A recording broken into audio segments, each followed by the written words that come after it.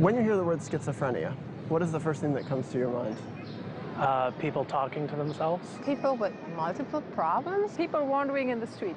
People are afraid. People that, are psychos. I started to hear voices when I was 17 years old. Somebody with emotional problems. Somebody who's having a pretty rough time in life. I couldn't really make out what they were saying. I think it's split personality, but I remember that it's not. I think it's more like you hear voices. It was like wind, like wishing of wind. Voices in the head. Hearing voices. If you had to hear voices all the time, I can see how it could drive you nuts. I used to think I had tuberculosis of the brain. Problem in brain. It's something bad. I knew that. A mental disease.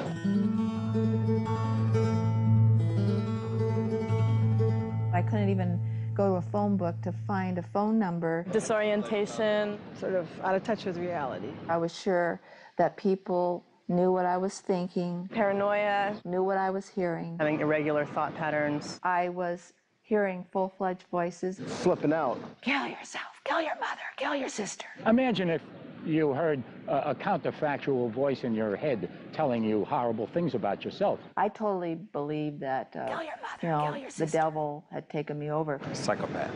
I don't know much about schizophrenia, and neither do I. Could you give me some examples of hallucinations you had?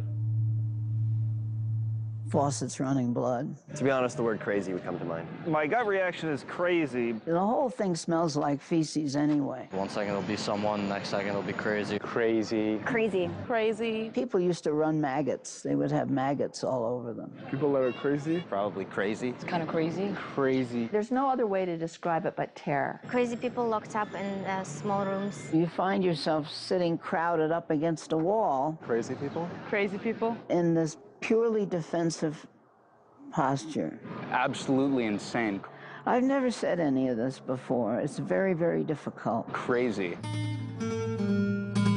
I would spend most of my classes in the women's bathroom. Madness. I was building a fort. Straitjackets and asylums and all of my worst fears realized. I was going to drive off of Irvine Park. There was a cliff there. Unstable. One flew over the cuckoo's nest. I was admitted to the neuropsychiatric unit. Psychiatry, medication. I was started on Thorazine, Pills. Stelazine, Drugs. and Cogentin. Scary. It made me so extremely sedated. A life of confusion. I could barely walk. Makes it hard to have a life. Dystonic reactions. Uncontrolled behavior.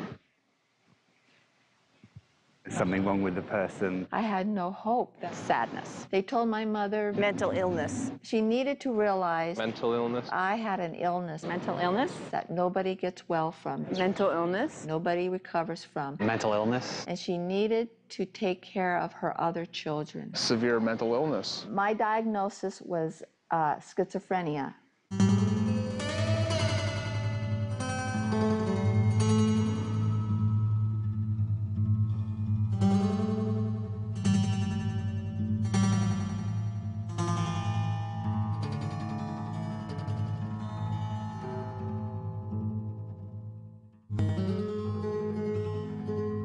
I have never met a schizophrenic whose life wouldn't have driven me crazy if I had lived it.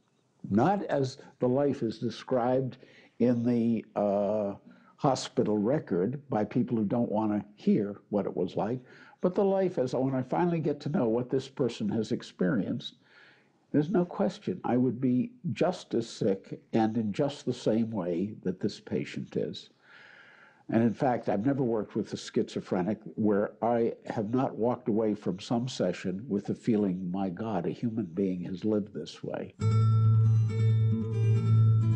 My father was killed in Korea when I was 10 months old. My mom at that time was pregnant with my sister Cindy. And what I remember from a very early age is the depression my mom went through and feeling it was my fault. I feel that that kind of left a lasting impression in me. I had to be extra good or else my mom might not be with me or might want to leave me, or I felt it was up to me to keep her love. Her mother was not a person who understood separate identity either. Her mother regarded Catherine as the reincarnation of Catherine's dead father. So Catherine was this unperson. When I was 6 years old, my mom remarried, and she remarried another Marine. And at the time that she remarried, it wasn't really apparent that he had a problem with alcohol. But as time went on, it became more and more apparent. When he drank, he would be very verbally mean. He was usually drunk in the evenings, late afternoons, all the way up until 9 when he went to bed. There was always that fear that he would become physically violent, because at times he would go right up to her and say, you know, like this. And as a small kid, seeing that, it just terrifies you. If you're dealing with someone who's schizophrenic, you have to assume their life has been god-awful.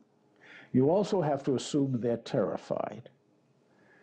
And of course, if you are terrified and have a life that has terrified you, then why should you trust someone? What do you have to transfer that would make you trust somebody who says, I'm here to help you? Well, lots of people have said that who aren't the least bit helpful. And of course, starting with their parents and going on to other people who have been authority figures who aren't helpful, including mental health professionals who said, I'm here to help you, and have done things that have been very hurtful. The start that I remember was when I was 6.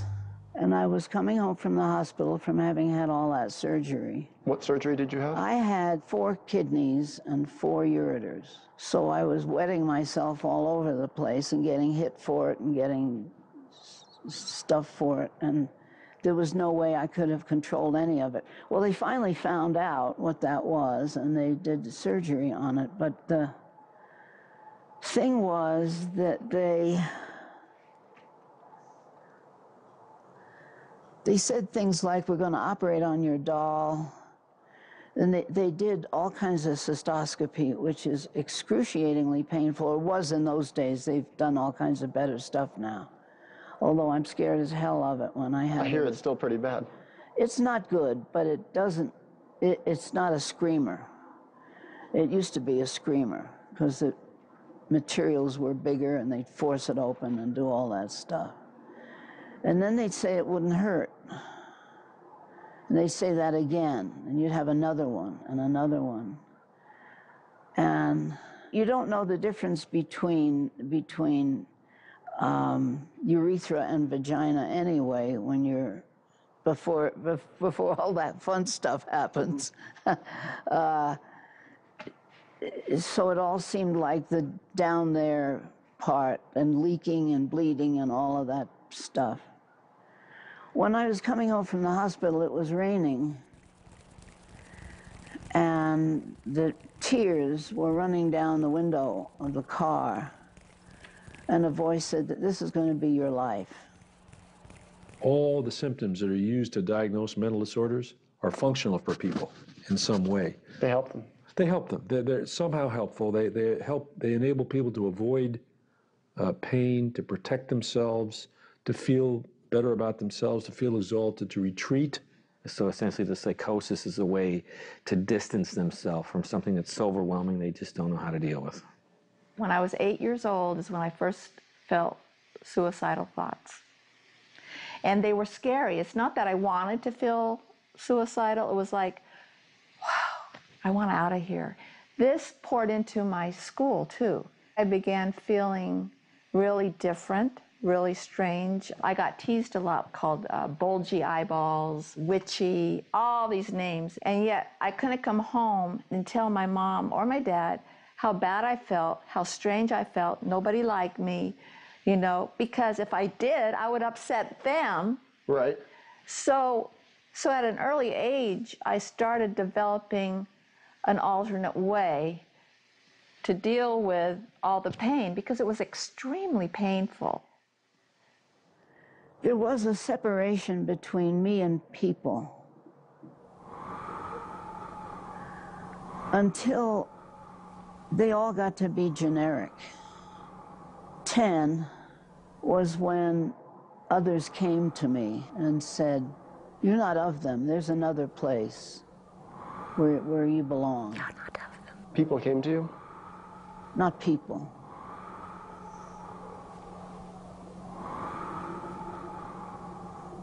Some things.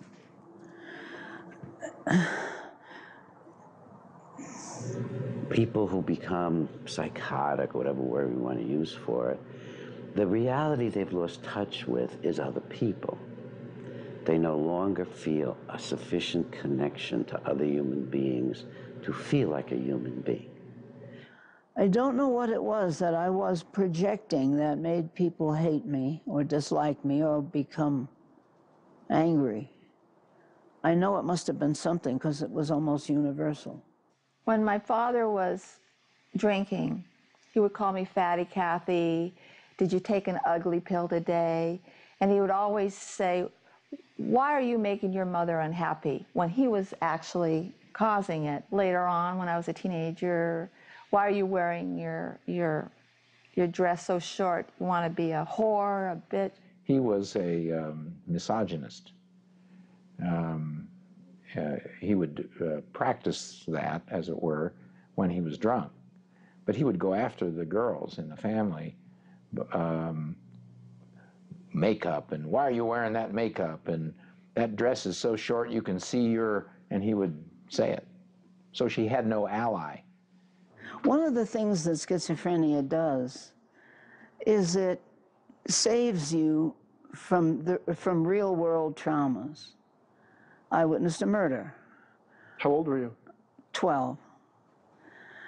I think that would have been traumatic in somebody's life, but it wasn't really in mine. By that time, I was so far gone, it didn't matter to me. I was in the 6th grade, and the 7th was a girl named Kathy. And she came with 2 teenage boys, and they attacked a kid who was carrying some laundry home in a bag, and they knifed him. I mean, they were playing around with him first. They would have hit him, they would have, I don't know, cut open his laundry or something. But she said, are you men or what? So they knifed him. And he was lying there, bleeding, and there was blood pouring out. There was a lot of it. Did you talk about it with your parents back then? Never. With anybody? No. So you witnessed a murder and you just sat with it all alone? Yeah. What would have happened had you told your parents? I don't know. I was in an anti-Semitic camp for 3 years and I didn't tell them. I really started becoming very religious. I would say my rosary on stone. On stone, what does that mean? Well, you know, there's stones in gardens, there's these stones. Oh, so you like sit on a stone? I wouldn't, no, I'd kneel. Oh, that must have hurt. It did. I had, my knees were pretty scraped because I had read stories of the saints where they would make themselves pleasing to God by inflicting self-harm, because that way God would know that they really loved him and wanted to live for him and all this stuff. So I felt if no one else wanted me, God would want me. You try desperately. You try so hard. And you look at other people, you try to act like them. It doesn't work, so you try something else, and that doesn't work. Nothing helps. Human beings get to feel helpless. And that's the fundamental problem that human beings have. You know, we are born very helpless. And when life gets overwhelming, we fall back into the helplessness. Parents try to dress it up. People try to dress it up. Well, she's creative, she's sensitive, she's this and that. If only you would do something with your hair, dress a little better. Get out a little more. Out is not where I want to be. And dressing is putting a dress on a warthog. What do you think causes schizophrenia? I don't know. Chemical imbalances. Some sort of neurological process that went haywire. Something is wrong in the brain. In my abnormal psychology textbook, there was something about it's like nature and nurture. Like there are certain things like having abusive parents or being sexually abused as a child increases the chances that you'll be schizophrenic, but it's also a chemical imbalance in the brain. All right, let's go to the broken brain theory, okay? Because this is important, because this is sort of the crux of the fraud that has been told to people. Maybe a chemical imbalance, I think it could be. Something depleted in your brain, like some chemical, it's not there's too much of it or not enough of it. You go to Washington Square Park and ask people, what is schizophrenia? A chemical imbalance, I guess. I'm pretty sure it's a neurological disorder. Overload of brain activity. They have broken brains. The drugs help fix it. People with schizophrenia symptoms are often helped by medications that act on the brain, so that makes me think that it's a brain disorder. When I was a newspaper reporter, I used to write that stuff. Alterations in the chemicals of the brain. Biological factor? Chemical imbalance. Because that's what people told me. It's an imbalance. DNA. Neurologically diseased. But it is intellectual fraud. Chemical imbalance. I'm sure the condition has always been there. It's part of the human genome and memnome. It's easy to prove that it's fraud. I mean, a guy named Kenneth Kindler, who's editor of one of the magazine journals, I think it's Physiologic, I forget exactly which one. In 2005, he says, we have looked for these chemical imbalances and we have not found them. Most likely chemical imbalances in the brain. A guy by the name of Arbor Carlson was one of the initial promoters of this hypothesis. 1992 says it didn't pan out. It's just a brain disorder that develops. Hormonal, mental imbalance. Chemical imbalance. John Kane said in 1993 or 94, big psychiatric researchers, the dopaminergic hypothesis is no longer credible. I have a neuro degree, so I know it's an imbalance of dopamine receptors. Didn't pan out. Something that is just not firing right in your brain. Didn't happen. Could be an organic thing in the brain. Oh, in fact, if you want, I'll get you a book by Steve Hyman, okay, who was a former director of NIMH, and he said there's no evidence, this is in 2002, of a lesion in the dopaminergic system in schizophrenia. Some sort of chemical imbalance. So why does the public believe something differently? I would assume a chemical imbalance. Because they lie to us. Chemical imbalance in the brain? It's sort of a combination of drug companies, Chemical imbalances. groups that they fund, they provide money to, Some sort of chemical imbalance. like the National Alliance for Mentally Ill. Chemical imbalance in the brain. The psychiatric researchers, when they're talking to reporters, they'll say, I remember when I was first reporting on this, they would say, these drugs are like insulin for diabetes. Maybe it needs to be drugs in the same way that a diabetic. So I'd say, well, how so? And they'd say, oh, it's correcting this chemical problem. Chemical imbalance in the brain. Okay, I'd write that. Physiological or chemical. Then later, once I did my own research, I'd come back and say, and they'd say, oh, it's like insulin for diabetes. And I said, well, no, it's not. It's not what you found. And they'd say, oh, you're right. Every time, oh, you're right. And I said, well, why do you tell people that then? Chemical imbalance in the brain. And they'd say, oh, because it gets people to take their drugs. I don't know too much about it, but I know that you need medication. It's a convenient slogan. Chemical imbalance. Chemical imbalance. Chemical imbalance. I said, but you're lying. They'd say, oh, but we know the drugs are good for them, blah, blah, blah. You have to take your pills. Well, why don't you just tell them that we think your drugs are good for you, but we don't know what's wrong with your brain? Probably a chemical imbalance. Isn't it wrong to tell somebody that they have something wrong with their brain when you don't know that? Could you tell me what a mental health professional might best say to not help someone with schizophrenia recover? Well, the usual thing. You have this genetic physiological disorder, which is incurable, but with the best of modern treatment, by which I mean medication, you can be marginally acceptable to most people most of the time. What do you think is the best treatment for schizophrenia? Medicine. Medication. Medication. Medication. Well, if I was a doctor, I would probably say drugs. What's happened now in the psychiatric residencies is they've been trained to treat psychotic individuals, that the word treat has come to mean medicate.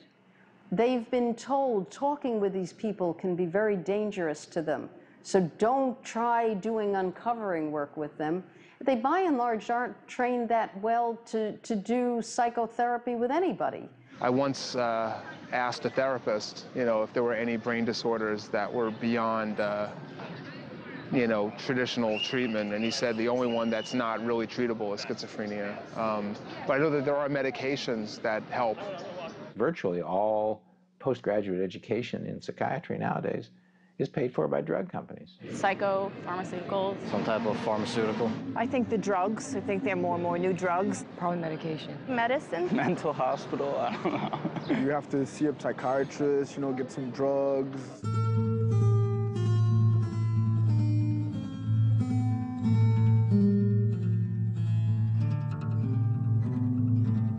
Key to helping people, the most fundamental thing is to help them get over feeling helpless.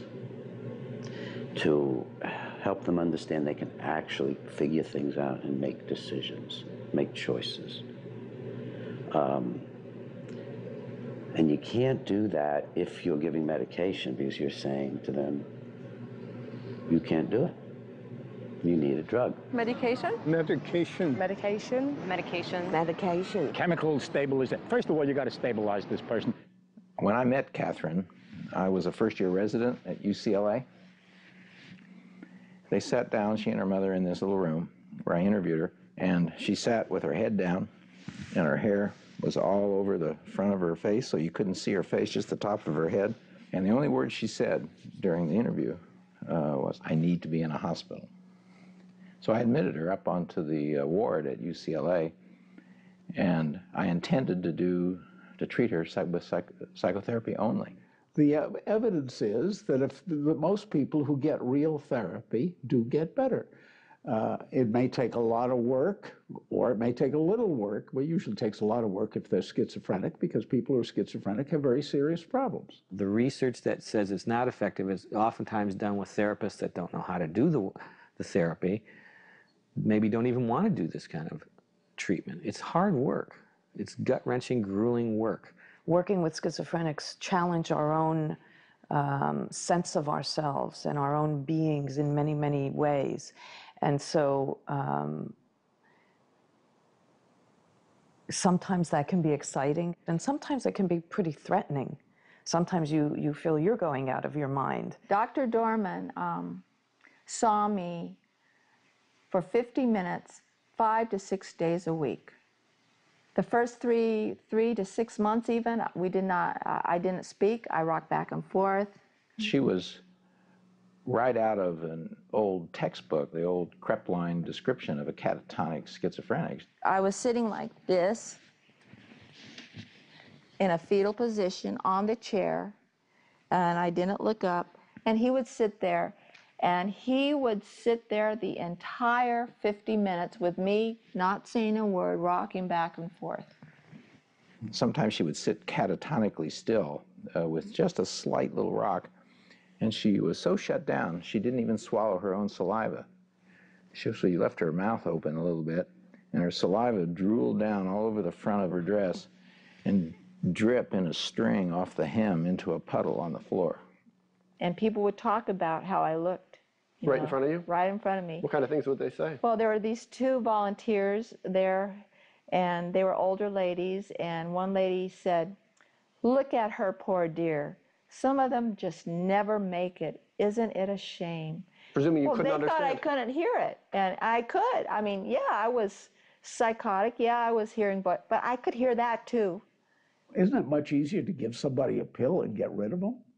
You know, when I worked in a hospital that gave shock, if the psychiatric resident was angry at a patient and had no insight into it, within 2 weeks the patient was being given electroshock treatment. And if there's one fact that you can glean from the history of psychiatry, it's the power of psychiatrists to be deluded about the merits of their therapies. There's various reasons for that. But history tells us that really clear. Because the way it tells us that is we see so many discarded therapies that when they first came up, they were seen as miracle therapies. They were seen as cures. For schizophrenia? For insanity or schizophrenia. I mean, you know, if you go back far enough, bleeding people was a cure. Spinning people around was a cure. You know, electroshock was a cure. Metrazole convulsive therapy was a cure. You know, scrambling the frontal lobes was a cure. Through lobotomy? Yeah. I mean, so lobotomy, the frontal lobes are the frontal part of our brain, right? When that was introduced in the 40s, really, it was seen as a miracle therapy.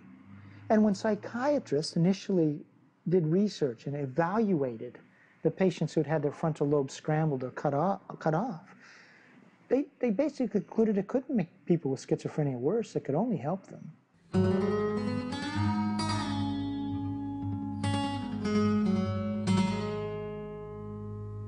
These are things that, when you look back on them, you go, oh my God, how barbaric could we be? My sense is somewhere down the road, we're going to look at the current medications that we use now and go, how barbaric.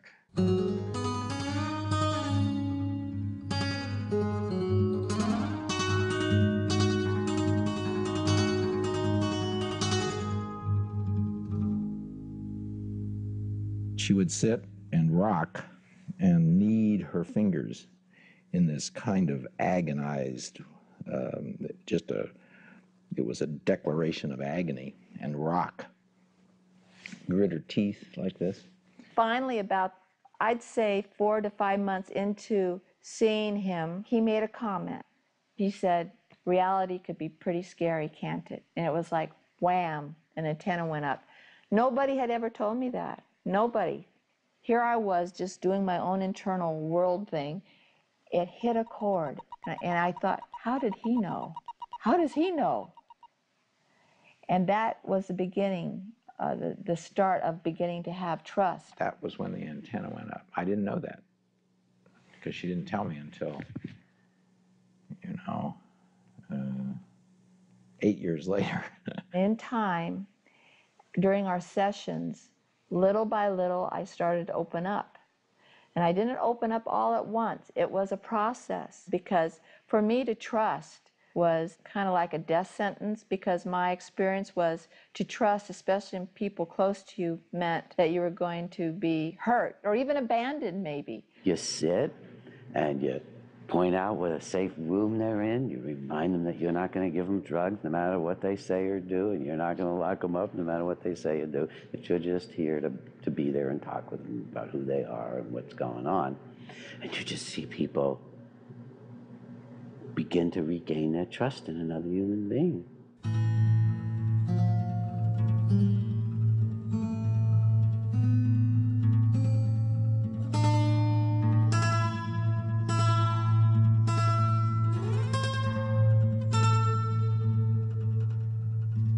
Could you describe the best qualities that your therapist had that helped you? Courage, humor, the whole thing that set up the rest of my life. We were minors. I had the map, she had the light. Many times we as therapists have to carry that hope for our patients because they don't have it. And so we have to carry that light. And eventually they can take it. So we were minors together. She kept saying, take me along, take me along. She had a really strong teamwork with her doctor, with Frieda from Reichman.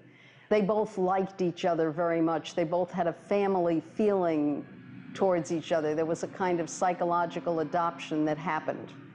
And she said more than once, I'm not mentally ill, I never have been. I don't know what it's like. That's your job to tell me that. The therapist can act as a reliable guide, a guide into the mind, into the horrors, and a guide with regard to the realities of the world. I see everybody as like a new world, a new culture, really. And each one has their language, and each one has their experience. And to me, it's very exciting to enter this new world and learn a new language with this person, rather than make them learn my language. You know, you go to most hospitals, and in the emergency room, they'll say, well, he's talking gibberish, and he doesn't make sense. And you created an alternate language? Oh, yeah. What did you call it? Irian. Irian. Mm-hmm. Could you still speak that? I know words of it. Did anyone there believe in you, any of your coworkers? Or they all think you were crazy? Mostly thought I was crazy. No one believed in it. They thought it was just Dr. Dorman's experiment. Most mental health professionals have never seen a seriously disturbed person get better. The treatments they give are to make people less disturbing sick people. It wasn't following the rule book about it, so it clearly was an experiment. Everybody thought I was crazy. Even other residents said, well, he thinks he can talk to schizophrenics, so that makes him schizophrenic. You can learn and study about schizophrenia. There are theories and there are approaches, but when you're in a room with somebody, they never quite fit, you know, the formulas or the book, the textbook descriptions. And so you have to be willing to tolerate a certain ambiguity and also to rely on your own creativity, because everyone is different, and even one person might be different from day to day, from hour to hour. Why'd you stick by her? I mean, what gave you faith in her? You know, she never missed an appointment. And she had choice in coming or not coming? Sure. She didn't have to come. 6 days a week. I would get to the office, and she would be leaning up against the wall, eyes. After about a year of seeing her, she closed her eyes and would shuffle around the ward through little slits, you know, bumping into things, and bumping into tables. But sitting and quiet, she would have her eyes closed. There she was up against the wall in this peculiar tilt that she would kind of tilt up against the wall. I kept my eyes closed for 2 of those years. Wait. So you kept your eyes closed, literally? Literally, my eyes were closed. And I must really specify that to me, it was not like, oh, I'm going to close my eyes. It had nothing. Literally, they closed, and to me, I couldn't open them. But the point is, she never missed an appointment, and she was always on time. Always on time. I made those sessions with Dr. Dorman because he had planted a seed. And as we progressed, that seed was watered. And he would always address what's underneath the delusion, underneath the appearance. He would always appeal to that part of me that was healthy. And you know what? There is always within a person a healthy part, no matter how small. And he told me that. He said, Kathy, I knew you had a well piece. Might not have been that big, but it was there. Do you feel your therapist loved you?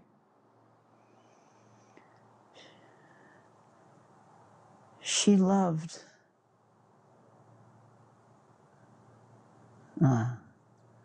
She loved the health in me.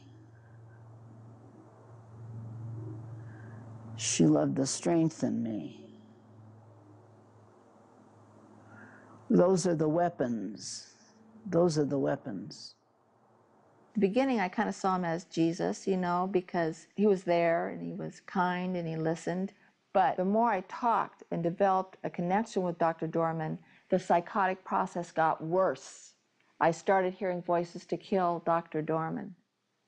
Schizophrenics take life to the edge in some way.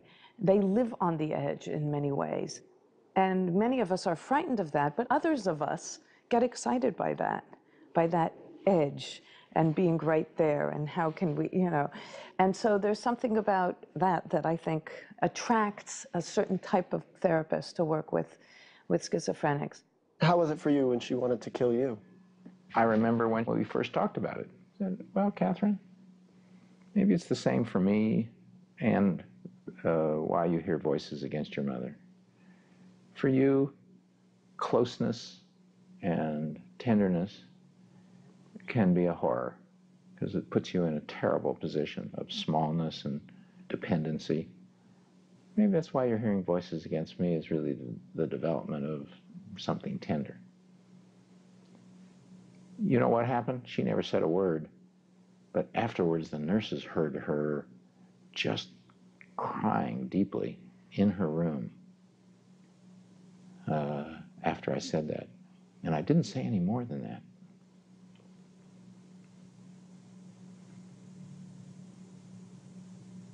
What was happening was my internal psychotic world was being slowly cut away. He was challenging it, I guess. He was challenging it. And this is all on an unconscious, subconscious level. So I had suicide attempts. In the hospital? In the hospital. Of what variety of suicide attempts? Well, I tried hanging myself when Dr. Dorman was on vacation. I literally had the sash around and was on the suitcase. It was in my closet. And my roommate had just darted by the door, and she saw me, and she just shouted for a nurse. And I was already up there. I was already... So you were going to kick it out and just hang? Mm-hmm. And when he got back from his vacation, he came up on a weekend to have a therapy session with me on the suicide ward to process all these things. What if she had killed herself when you'd been away? Well, that would have been a horror.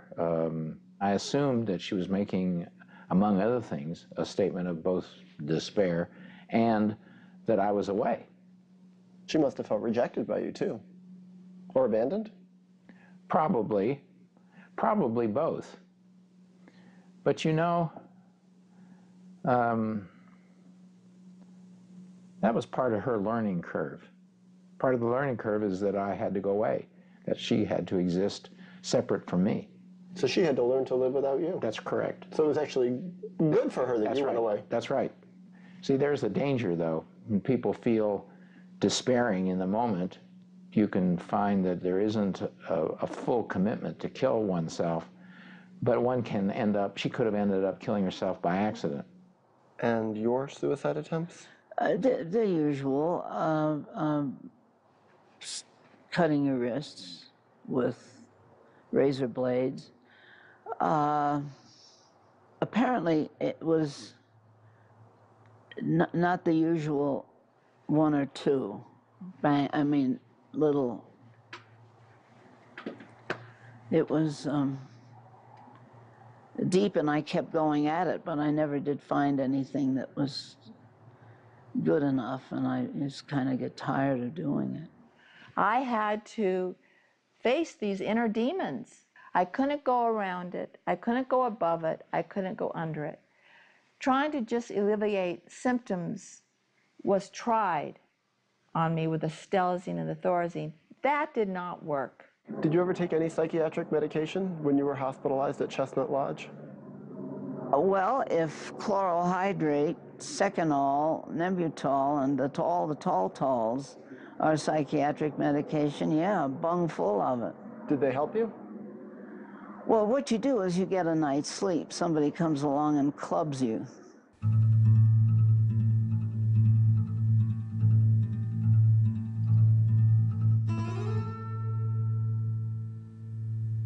Were you on medication the whole time you were hospitalized? No. Dr. Dorman told my parents when he had a consultation with them that he did not want Kathy to have another crutch. He wanted her to know that when she gets well, she did it herself.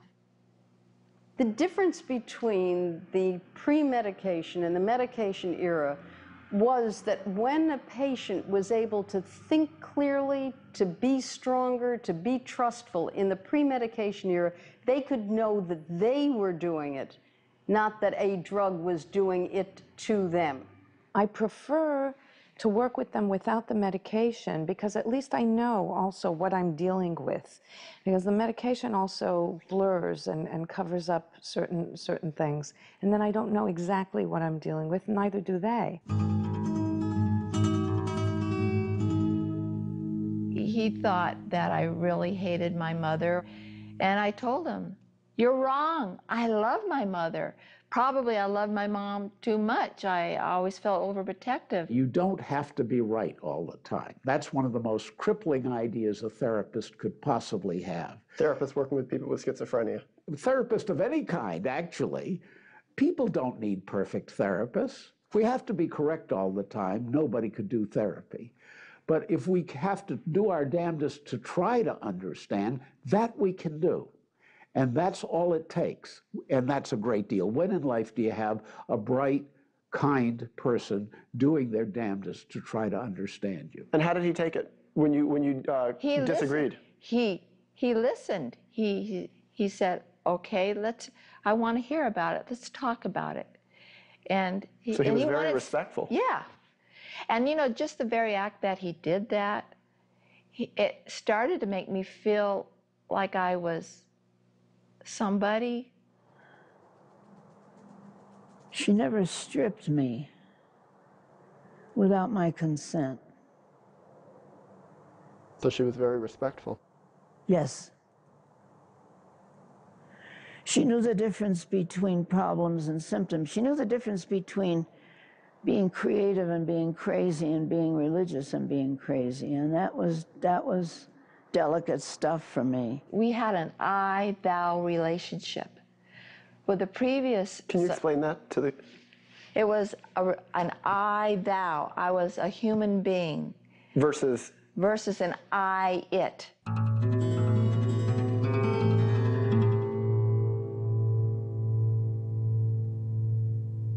Do you believe that someone could recover fully from schizophrenia and, let's say, live a life without medication? Without medication? No, I do not. I don't think so. Medication seems like it's pretty necessary. In the area of neuroleptics, we've had 2 good long-term outcome studies. The first was done by Courtney Harding, who's now at Boston University.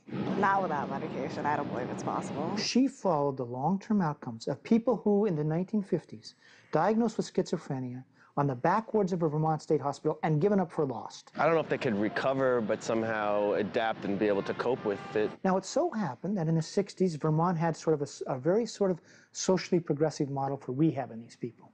So she followed them up in the 1980s. It's maybe slightly possible, but probably not. And here's what she found. I don't think so. They could recover, but not fully. She found that 1/3 were completely recovered. Asymptomatic, out there, you didn't ever know they were schizophrenic. Don't recall that I've seen those cases. Another 34% were doing pretty well, some pretty good social functioning. I don't think so. 32% were pretty chronically ill. I don't think that they can recover fully because that's something I believe something so strong would be embedded in your brain. There's something real key here. Of those who had recovered completely, they all shared one trait. And that trait was everyone had quit taking his or her medication. No, not without medication. No recoveries in those who followed the paradigm of care where you stayed on drugs for life. I don't really think so. No, I think you need to take your medication, yes. The second one was just released. I think you could live without medication. I don't know if you'd recover. Following people diagnosed with schizophrenia in Chicago for 15 years. And they found, and this was just reported in 2007, May 2007, that 40% of all people diagnosed with schizophrenia who got off their medications eventually recovered. Asymptomatic, doing well. Not fully, but I think they could live a pretty normal life. Now, only 5% of those who stayed on their medications recovered. I don't think so. So that's the best long-term study we have in modern times, and it tells you quite clearly that if you want people to recover from schizophrenia, if you want to give them their best chance possible, you get them off the drugs. Fully, no. So that study's done. It's funded by you and me, the taxpayers. Now you go and find one newspaper that reported on that story.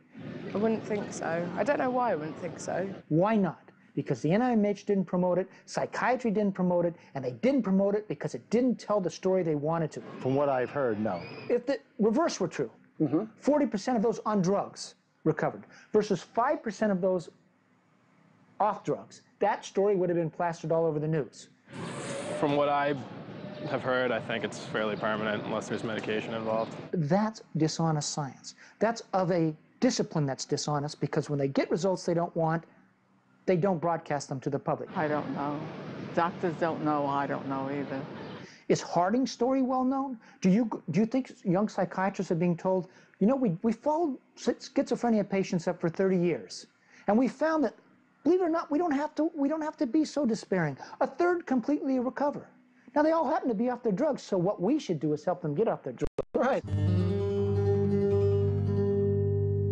I started getting despairing at the end of my residency. She'd been in the hospital close to 3 years, and she clearly looked worse than when she came in. And my inner thought was that she would end up in the state hospital, that I had failed. And her mother said this, "I'll just take her home.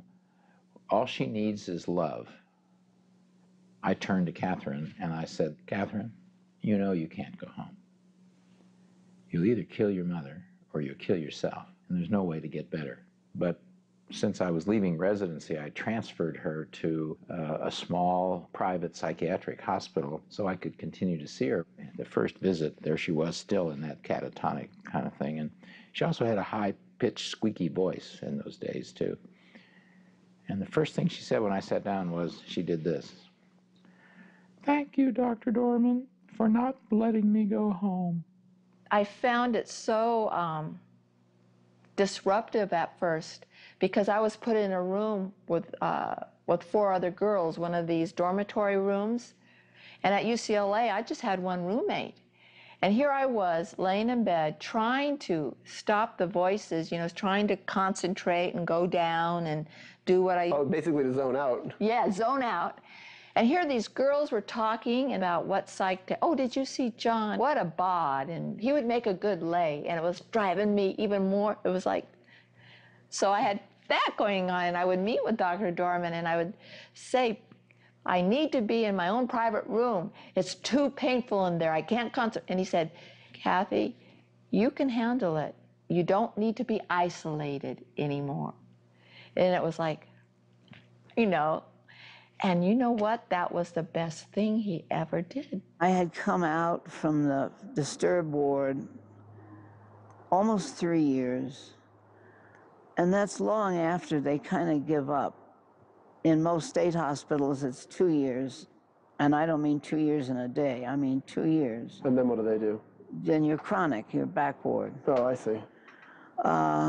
And they give you a chance, they try, but you know, we're not gonna make it, we've got other, it's a triage thing.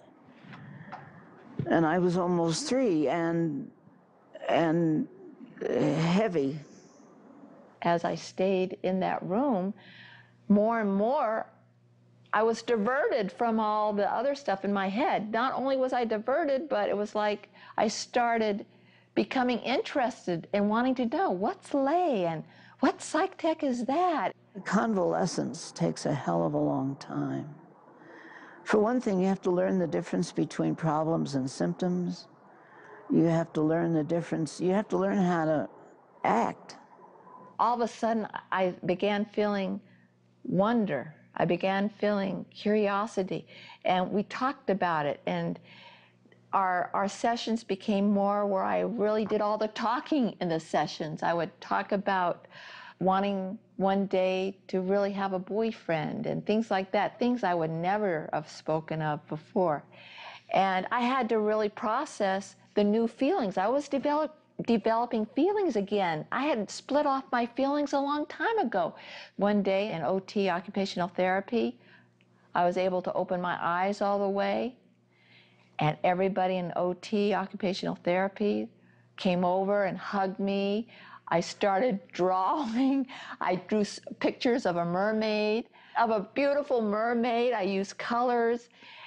The day after that happened, I went for my session. She said, my eyes are fluttering. I can't stop them. I said, oh, yes. She said, and then she did this. First time in 2 years. Big wide eyes, like this. She looks around. I was stunned. I didn't know what to say. But I saw everything upside down, like even the day before, like you would be upside down and you would be like in slow motion and I would see you through my mouth. In other words, my eyes would be where my mouth is, so I would be looking. And I remember telling Dr. Dorman this, and he said, Kathy, you've had sensory deprivation for quite a few years. This is normal. It will start coming back. Now, I asked her, like, later, well, what was the event that triggered that? She said, there was no event. It was an accumulation of personal experience, the personal experience of the horror of her madness, the personal experience of who she had become as a person, and most importantly, that experience, she said, quote, became boring. And then came the real work. I found myself spontaneously crying when I would go on outings with other clients to the movie theater. And there would be nothing sad on the movie, but all of a sudden something would trigger and I would cry. All these feelings that I held in and I repressed were coming out, just like a dam had been punctured. They were coming out in all kinds of places. The schizophrenia had been a part of my identity. And it was like I had to, in a way, grieve for that. Catherine would sit out in the little patio and just stare at a green tree, and she would say, it's just so beautiful, that tree, to see again. And so I knew that she was re-entering the world. Everything looked new to me. The flowers looked new. It was like the sun had a new meaning to me. The moon had a new, everything was like something out of a fairy tale in a way, but yet I knew it wasn't a fairy tale. She says, I'm ready to see the world, and she grinned because of the double entendre. And she always had that little sense of humor from that point on. Even before, there was sometimes a little irony in what she would say. See, under all that schizophrenia, she was there. All schizophrenics are. All humans are. When I was discharged, January 1973, I ended up going there for day treatment for another 4 months. But I saw Dr. Dorman every day, Monday through Friday. I took the bus to his office, and I saw him for 55 minutes. When I got out of the hospital, I was living outside, still an outpatient. And I was singing in the church choir. I went back to school. I took summer courses. And I got my GED, and I was going to classes. I took psychology, philosophy, and I think sociology. And I tried with everything I had. I gave it everything I had to be present there, to be there. And I got straight Fs. And somebody said to me, you're a very odd person. You're a strange person. You seem to be not here. I remember going to him, telling him, you know, what's the purpose of me getting better like this when my brain's damaged? I thought, the world is full of titans. These people are titanic. I can't study. I can never do what they do. What good is it if I can't go to school? How am I ever going to do that? He told me, he said, Kathy, every faculty you had before you got ill will come back. Give yourself time.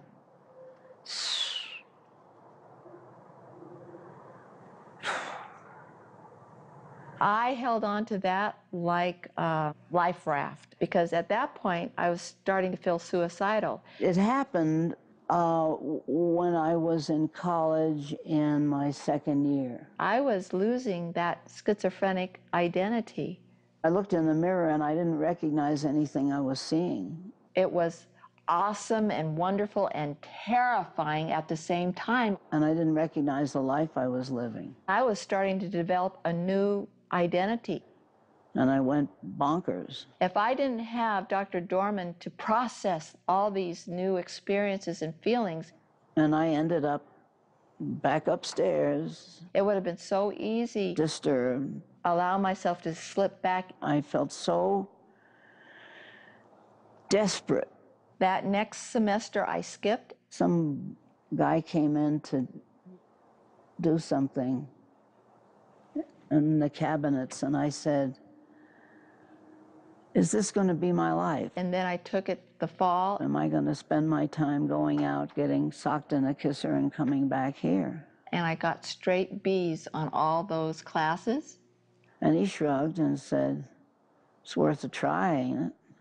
And from then on, I was doing well with the school and the studying. Pick yourself up off the floor, spit out the carpet, and get on with it again.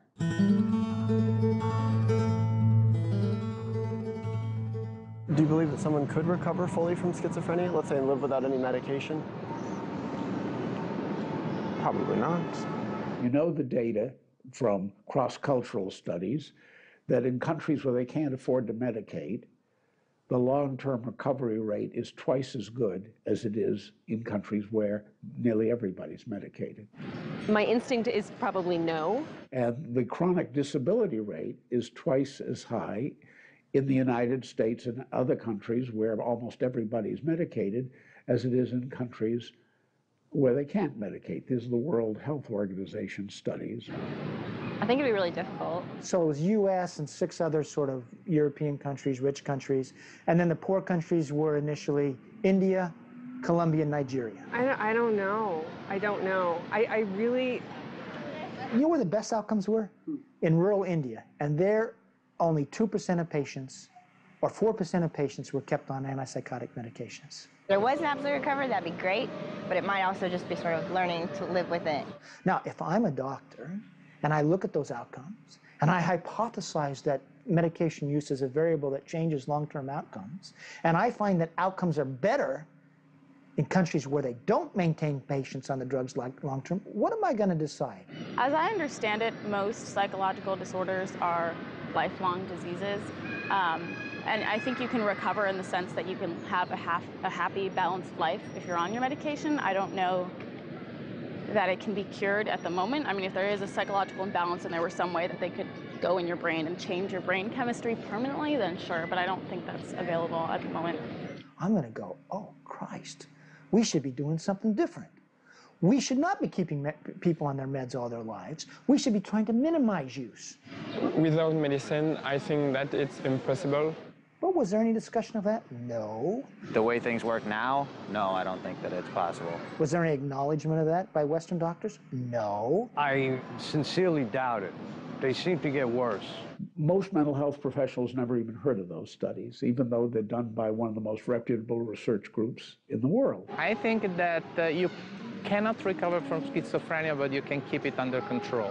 Reputable and non-radical, too. That's right. They're not the least bit radical. In fact, they did the studies to show how good the new medications were. No, probably not. But they were honest. When they found the opposite, they didn't believe it at first, thought it must be that in countries where they don't medicate, they're using different diagnostic criteria. But they published their findings saying, we don't believe it. No, I don't think so. Then, because they're good researchers, they repeated it very carefully using the same diagnostic criteria in all 6 countries and found exactly the same thing. Probably not. You see, if they worked for a drug company, they'd have said, this explains it, but they would do no research to show it. The important thing was to make sure that drugs kept selling. No, I would say you would need medication. And in fact, they concluded, the World Health Organization investigators concluded, that living in a developed country is, quote, a strong predictor that you'll never fully recover. I think we would be hard-pressed to find someone who wouldn't continue their hallucinations or delusions just through counseling. So I'm not so sure that something other than medication would be able to fully alleviate all symptoms. I was in New York, sitting on a bus, and there it was again, the whole business, right down. I was schizophrenic. And I said to myself, wait a minute. Shh. And by this time, your therapist had already died, right? Oh, yeah. Hey, shh, what's this all about? Well, schizophrenics don't do that. Meaning don't take a look at themselves from the outside and say, hey, what's going on here? Have a very sane and rational conversation with yourself. And I said to myself, oh, mother's little sweetheart, let's figure this out. Aha, you forgot what it was like. You had the desire to escape somewhere, have you? Is mother's little sweetheart wanting to go someplace else? Would Frida talk that way to you? No, she was much gentler. Suffer a little smarter, will you? So we suffered a little smarter. Me and my brains. And you didn't end up back in the hospital? No.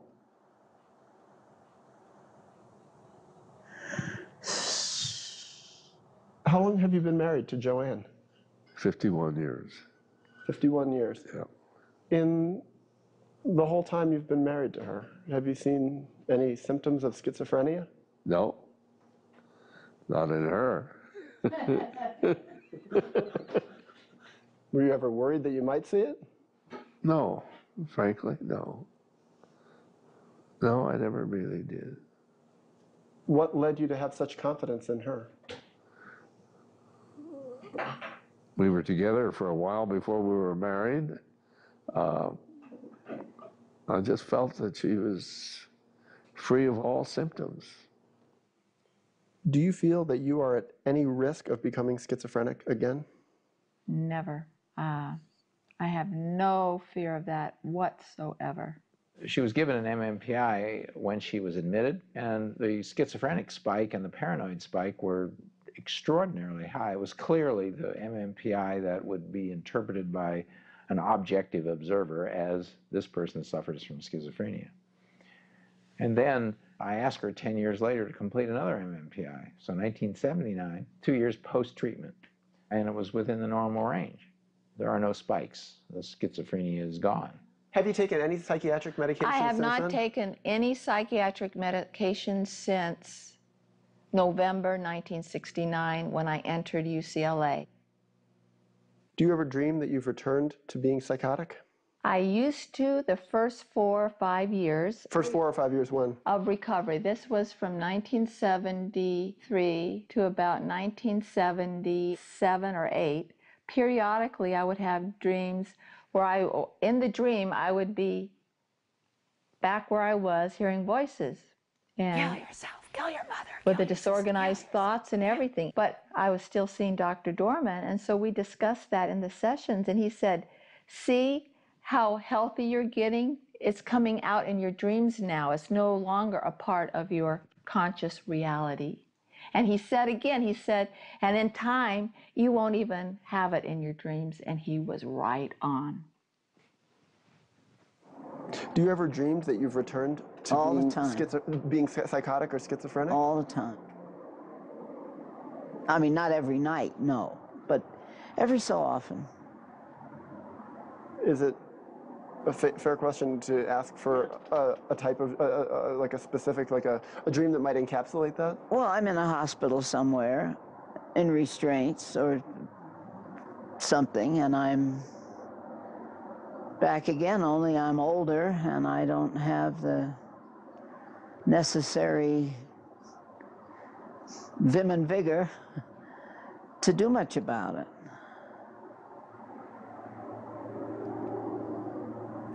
Must be a relief to wake up. Yeah. Quickest recovery ever. Yeah, quickest recovery ever, yeah. Do you feel you're all well? I feel I'm a very well-balanced person. Do I at times get anxiety and get stressed out? Yes. Do I at times get depressed sometimes? Yes. But the difference is I know I have within me the tools and ability to not let that overcome me and become my life. What are the tools you use now? If you feel bad, get one of the tapes of stuff I've sung and bay and howl against the music. I journal. Sing alto parts. I will play music. I've sung a whole lot of wonderful stuff. Go do it again. I will dance. Dance has always been a very cathartic experience, a very therapeutic experience in my life. Work. I do poetry, a lot of poetry. Sickle up a rocky acre. Meditation.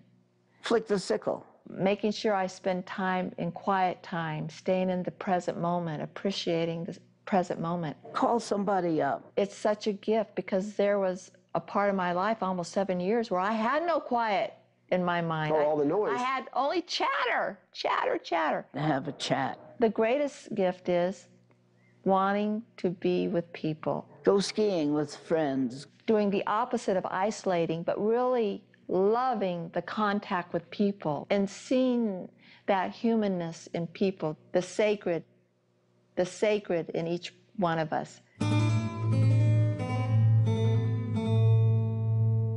you believe someone might be able to recover fully from schizophrenia and live a life without medication? I think anything's possible. Yeah, I believe anything's possible. It is possible, so certainly it's possible. That I don't know. I hope so. Let's say you were a young person now. Let's say you were 14, 15, 16, and God help me. and you had schizophrenia now. I think so. I mean, I think, you know what, depends on the degree and the level of schizophrenia. I think it's possible. It must be possible. I think it could be possible.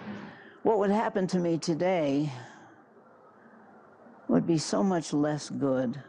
I'd be put on an adolescent unit somewhere, and then I'd die.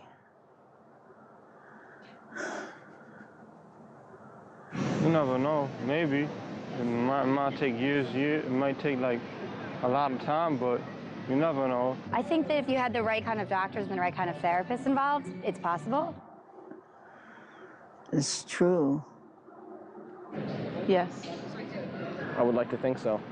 I think there's always hope, you know. I don't see why not. If it's a psychological condition, and everybody's walking around crazy. Some people just can hide it better than others. Yeah, you wonder, just a slightly different, your parents had taken a left turn instead of a right turn, dropped you off at one place instead of another. Well, I would not be alive because for me, I had suicide was my ticket out. So you think you would have killed yourself? Most probably.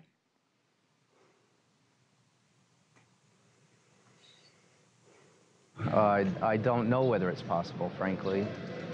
The schizophrenics I've known haven't done well.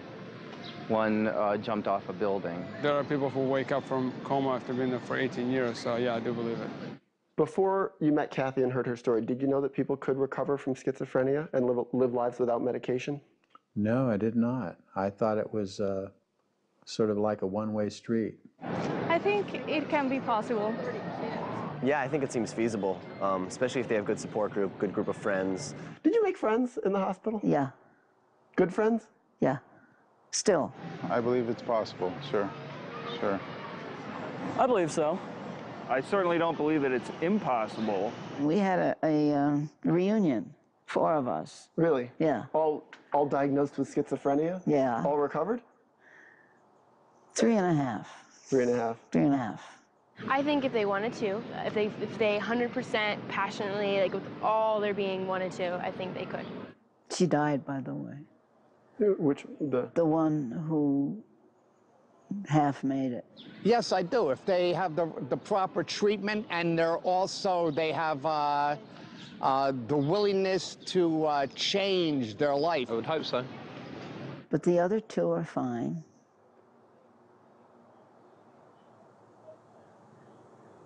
Hard lives, hard work. Taking psychiatric medications? Certainly not. Well, since I don't believe medication is necessarily necessary, sure. I think it is possible, but I think it really depends on the individual. I care about people who are going through what I went through because I've been there. Probably. I think the mind is capable of enormous change, so probably. They are some of the most beautiful, courageous people I've ever met. If they really wanted and understood what they had, their disease, that yeah, they could probably do it. I'd like to think so, since I don't believe in medication. And it saddens me when I see society and the media portraying them as these buffoons, as these psychotic, knife-wielding. Yeah, I'd hope so. I'd hope so. Although the cases that I've heard of that come into the newspaper seem to be people that have come off their medication and had a bit of trouble. Sure, that happens, but that is not the majority of people who have a mental disorder.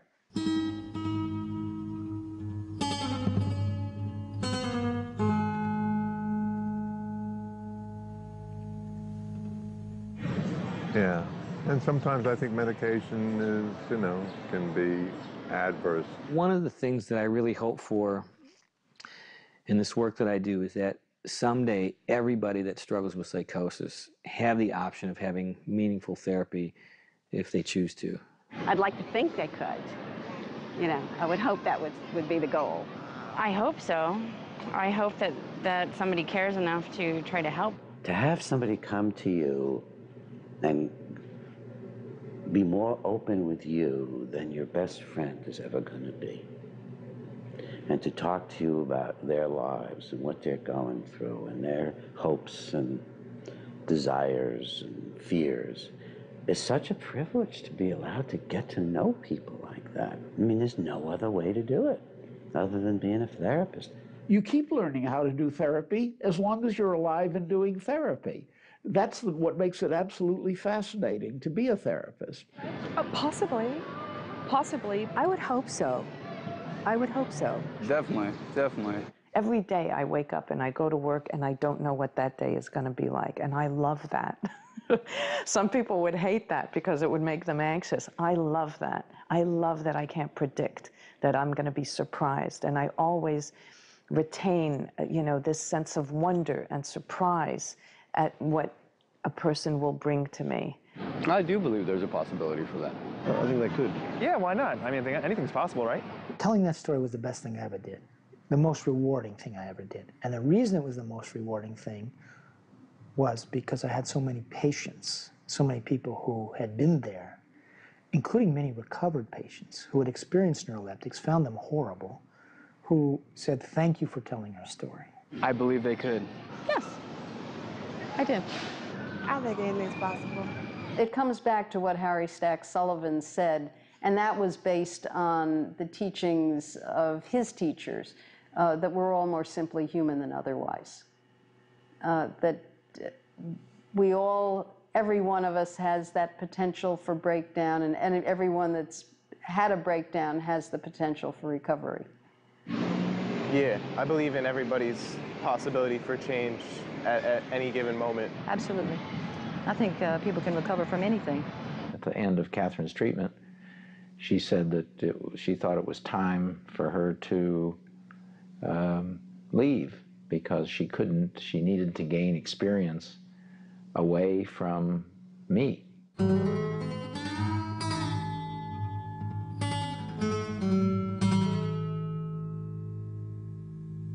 And I agreed. And she said that she would miss me. And at that moment, I thought, my God, I'm going to miss her too.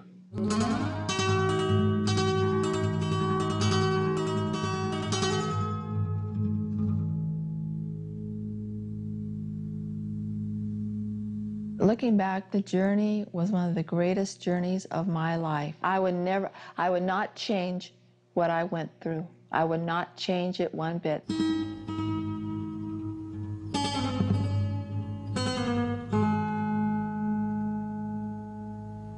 Are you ever surprised your life turned out the way it's turned out? Not surprised, dumbfounded, shocked, amazed.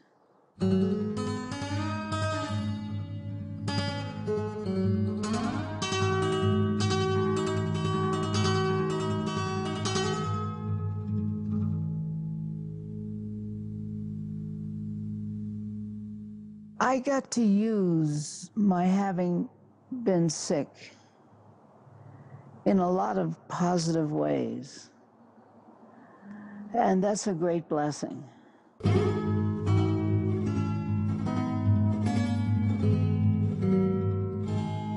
I can talk to you for a purpose.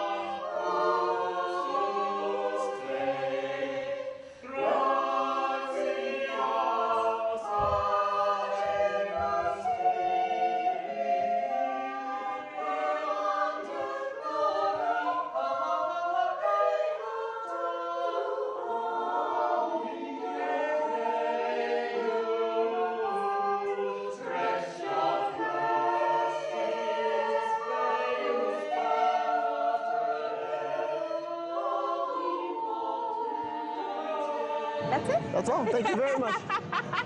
Anything else you want to add? Got another? No, that's about it. Thank you very much. Thank you, sir. Okay. That's all. Thank you very much. You're welcome. Thanks a lot. No worries, man. Thank you very much. Hope I helped you.